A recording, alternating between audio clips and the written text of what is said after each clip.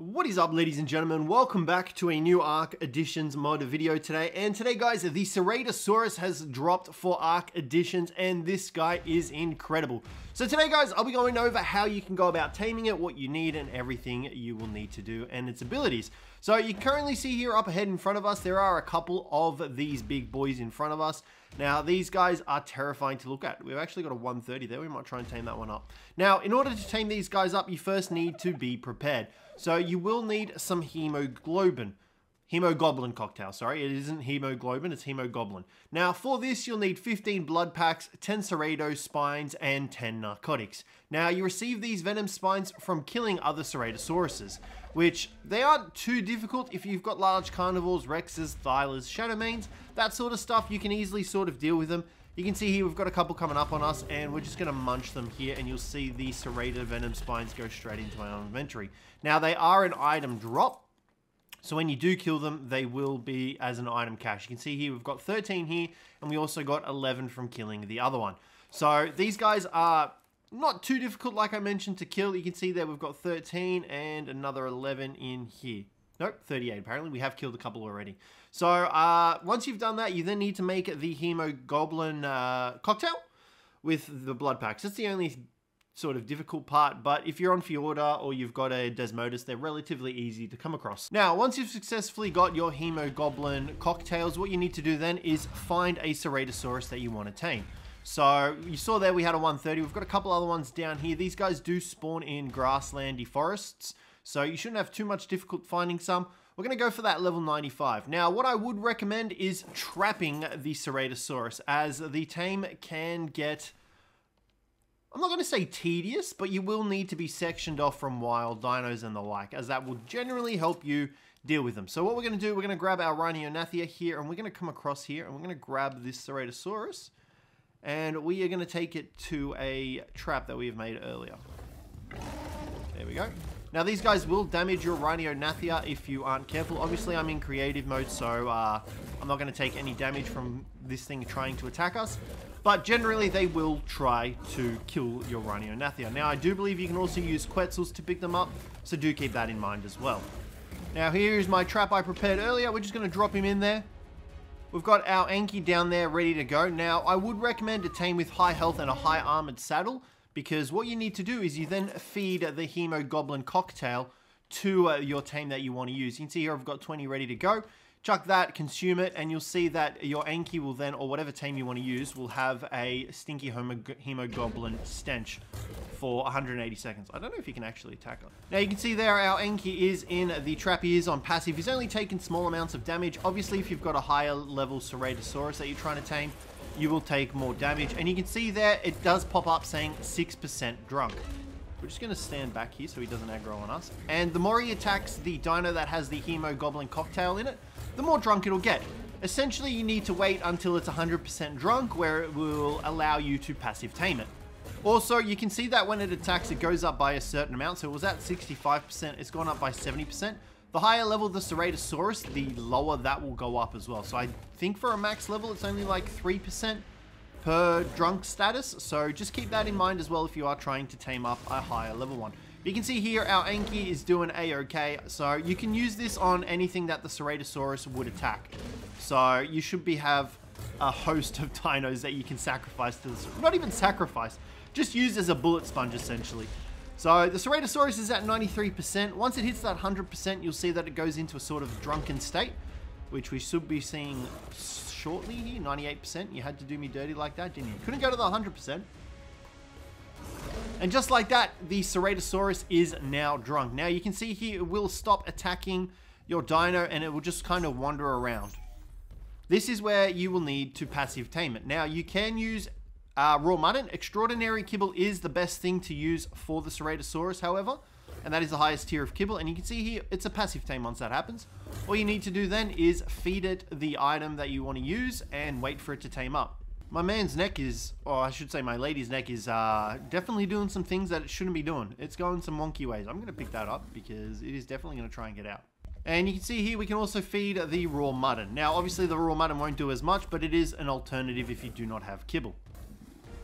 And tamed up. Now, throughout my testing, I have never seen this guy run out of that daze before. So like the torpor, the drunken daze, I've never seen it run out. But once you've tamed it up, you can craft its saddle. Its saddle requirement is level 75, I believe. And it's pretty easy to make. Fiber, hide, and a little bit of metal. Standard saddle crafting. Once you've made that up, chuck it on your Ceratosaurus, and it has a host of abilities that it can use, which are really good. Now you can see down the bottom we have a running speed bar. This bar will fill up the longer you run for, obviously capping out at 100%. Once you hit 75%, however, you will start barraging through rocks and tree structures, so you can break through those with ease. Now this works effectively well in single player, which is where I currently am. However, on servers you will have an issue where it will probably lag out and you will lose run speed. Now, another cool ability of the Ceratosaurus is once you hit that 75% run speed, if you hold down your secondary attack key, which is the right mouse button, you'll actually do a charge attack, which does increase damage as well as a knockback, which is really effective. Now, this does deal more damage than your standard bite attack and standard secondary attack, which we'll move on to now. So your primary attack is a bite, which you can see me using here. There are a couple of different animations for that, but it does some decent damage. Now, obviously, our Ceratosaurus wasn't max level, and we haven't put any extra points in, so it's kind of got the same sort of power as a Carnosaur. Now, you can currently see here, if we do our secondary attack, we have our spine attack, which is sort of like a headbutt. This uses your spine and activates the Ceratosaurus' unique ability, where he's able to heal you and your fellow carnivores based off the damage you deal to the enemies that have that blood poison effect. So you can see here, none of the dinos have it, but if we keep trying to apply it, you'll see there that it has applied to the two scorpions. If we attack the scorpions, we will deal more damage. Now, if you have more Ceratosauruses, this damage will stack up and the healing will also stack up as well, causing your carnivores to heal much more damage. Now, the Ceratosaurus also has the ability to spin and bite, very similar to the Sarco, so if you are getting munched on from behind, you can simply turn around and bite them. And all you need to do that is move the camera and then hit the primary attack key. You also have a tail spin attack, which I found best to activate by using, by facing the backwards end and then spinning around. Now, this also applies your blood poison effect as well. Now, obviously, it doesn't apply every secondary attack, which is a shame, but I feel like that would be very OP. And you can see here that it does also apply it. So the way that it works is it's applied through the spines, so any of your secondary attacks will apply that blood poison debuff, which will result in your carnivores getting healed up. Another cool ability of the Ceratosaurus is that he also does a slide sort of motion when you stop running, which I think is really cool. You can also do a slight drift with this, and well, you can't pick up your speed, which kind of sucks, but it's still useful nonetheless. Now, you'll see here, it's going to be a little bit hard to show, but I am taking a bit of damage to show the blood poison healing. So you can see that we actually just got 50 health from the Deinonychus just actually attacking us. Is that because we're bleeding? Are we actually healing from our own bleed? Yes, so the dinos are attacking us and we're actually healing from that. Or is the Deinonychus actually healing from it?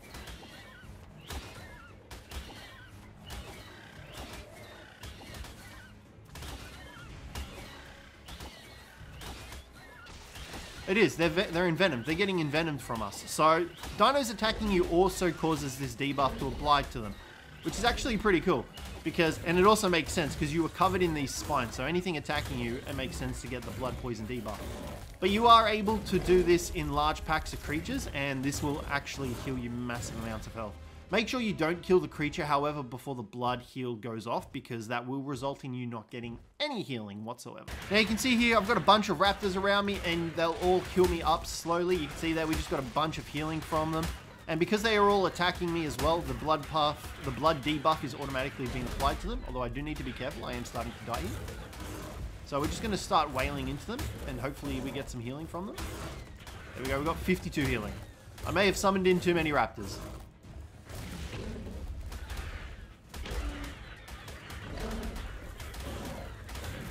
But in terms of a medium-sized carnivore, this guy is really useful. I feel like he would have more versatility with a large pack of carnivores, however, as that's when he'll really start to shine, because he will be able to heal all the carnivores in the area. He's kind of more like an aggressive Daedon. And also if you have more Ceratosauruses, the bleed will stack, so you can do more damage like that as well. I have to be very careful here because this Ceratosaurus is very low to death. Now, as well as this, the longer you use the spine attacks on the creature that you're attacking as well, the longer the debuff will last for. Obviously, if you've got multiple Ceratosauruses attacking at once, you should be able to keep this debuff up for quite a long time as well.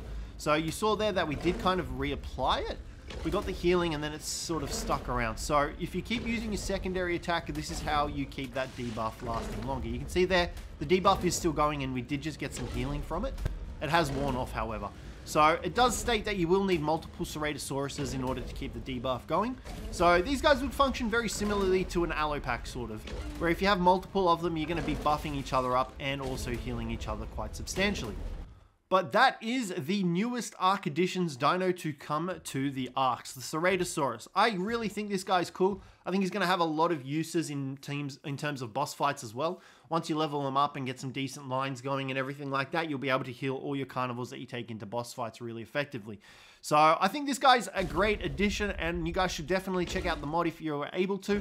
But that's going to wrap up today's video, guys. Nonetheless, hopefully you enjoyed it. If you did, don't forget to leave a like, subscribe down below for more, and I'll catch you in the next one.